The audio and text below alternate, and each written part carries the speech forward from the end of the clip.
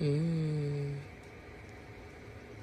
had an overload of Seville oranges on the tree, so now I decided to make marmalade following Granny's recipe. Never made it before, fingers crossed. Sorry about the lighting. Okay, so I've had my oranges on the simmer for an hour, and I'm now supposedly meant to take them out. But some of them have completely gone like, which is fun. And then after this, I chop them in half, apparently take the pith out, and then I suppose I chop it up into lots of pieces. We shall see. Ta-da! I lied. I'm supposed to halve some of that goodness because I don't need that much liquid. And then I put the oranges back in there and then put the sugar in, and then it gets all marmalade-y. So I'm taking out a litre and a little bit of this yummy stuff.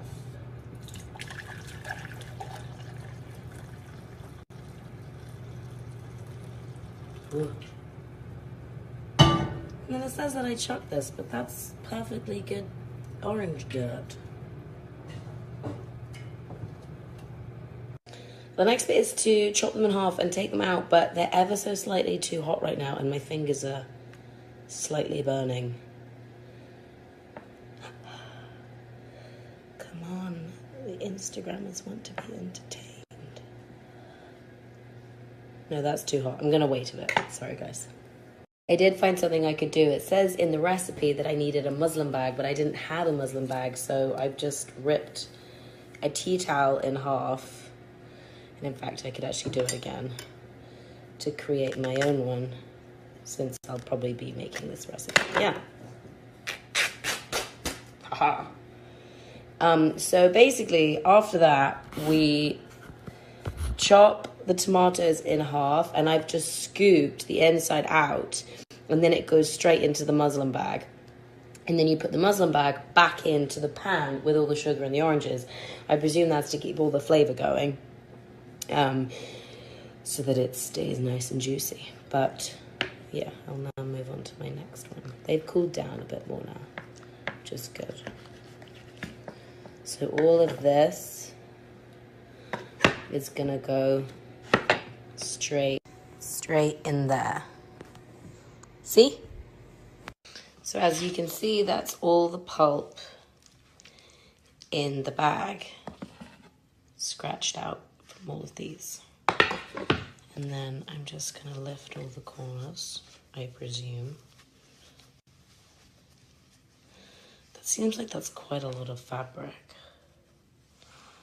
We'll see. I'm now onto the part where I get to chop my half oranges into as thin a slice as I fancy. I've never done this before, but I have eaten a lot of marmalade. So I reckon if I do them like this, what do you think, guys? Maybe that's even too big. Yeah, that's perfect. All right, cool. My gran makes the best marmalade in the world, so I'm hoping that I'll do her proud. Ooh. All right, sorry that took a while. Right, all done. Ta-da! Now this is going in here.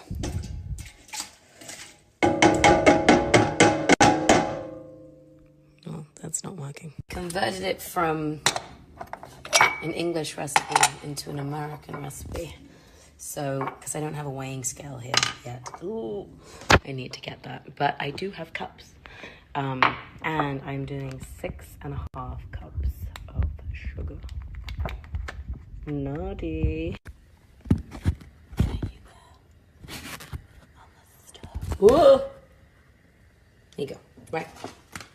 So we're going.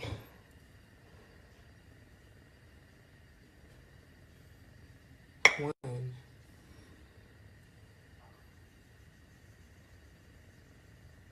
2.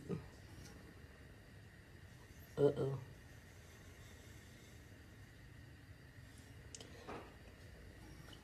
I need way more. I've done my 4th. This is my 5th.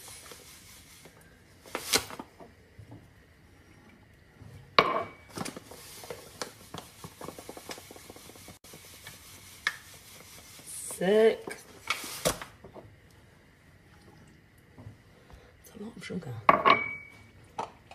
But it is marmalade, I suppose. I want half.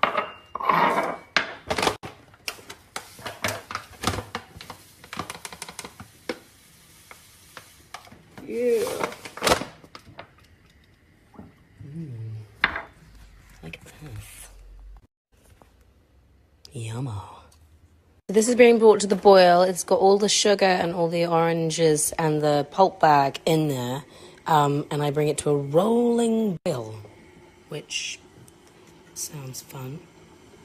I'm going to turn it up a bit more so it starts rattling. I wish more had happened to the marmalade since last time, but it's just boiling.